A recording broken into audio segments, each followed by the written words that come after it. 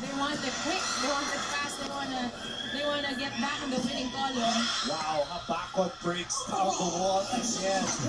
And also, si Coach Obed Javier, sanay yan sa mga short matches eh. Oh yes. Especially during his title runs with his previous Lady Chiefs. Oh, and I'm sure dahil sa experience ni Coach, he knows how to get it done. Yung, diba, I'm sure yung training nitong Lady Chiefs mas naging intense pa in the past few days. Now, I would really say na back to 100% na si Dodi Batindaan. She had a scary fall in the match against Mapua. And then she gutted it out. Very first play of the set, she got injured. Yeah. And then later on, tinapos pa niya yung laro. So, she sat out. Nakita natin, para nakabalot pa yung kaliwang tuhod niya. Bandage knee right there. And iba yung puso ni Dodi. And nakikita naman natin dito, walang confident siya sa steps niya, sa talon niya, hindi niya iniisip itong injury niya. At may nakareserba pa na Laika Tuglasan on the bench.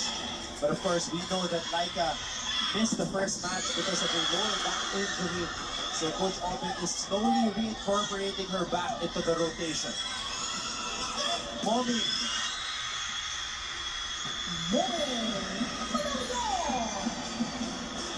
And the Arellano faithful loves it when Padillon goes up for the spike. Padillon there enjoying that as well. So far, lahat ng players ng Arellano contributing. Paranehas.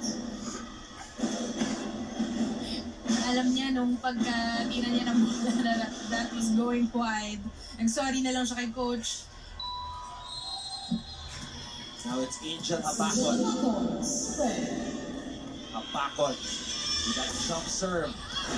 And I think that's it. Right on the line. Angel Habakot is finding up the points early here, Kara. What a game so far. And Rosie, ang aga pa sa set. And grabe yung nakikita nga natin how much she's enjoying this. Parang birthday araw-araw ni Angel eh. Oh! Yun, may konting pa-birthday.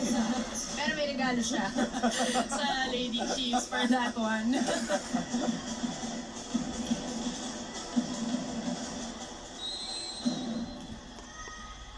12-11. This is holding Padillon. Molina stands still set. Padillon was there. Paranehas delivers it to Magali.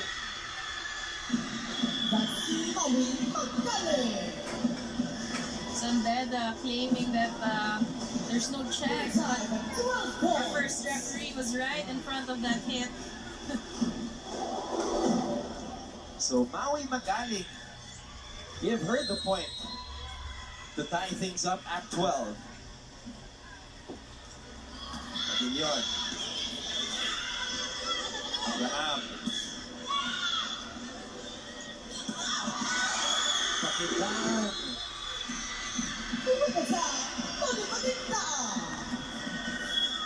Dodi Patindaan with a quick hit.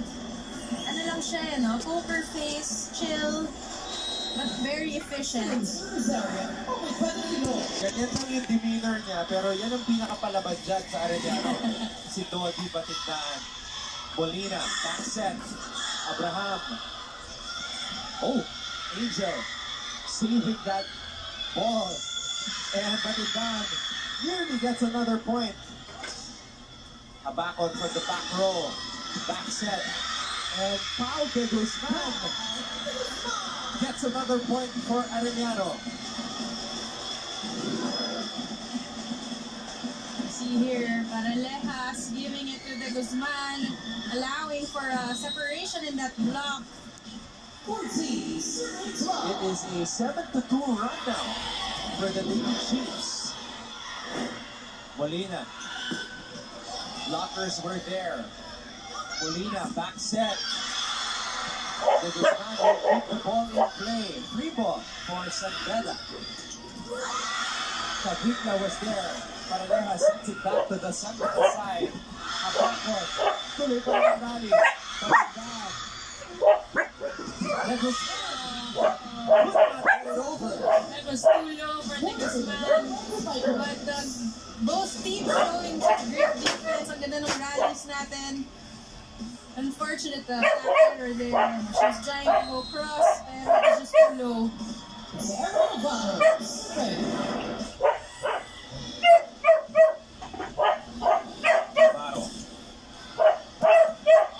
Paralejas. Wow! Wow! What a delivery! Great one-hand set from Paralejas. Medyo dikit sa net, pero nagawa niya ng paraan na matindaan, really emphasizing na I want this point.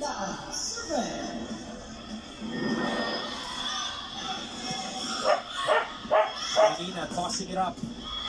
Oh, good save by Pagignon. Pwede pa to.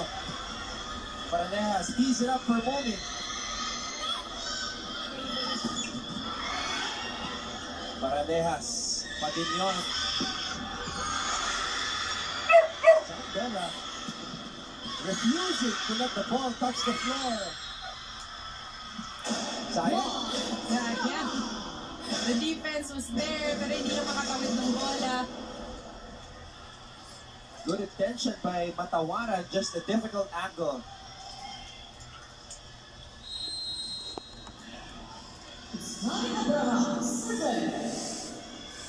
Ryan Abraham.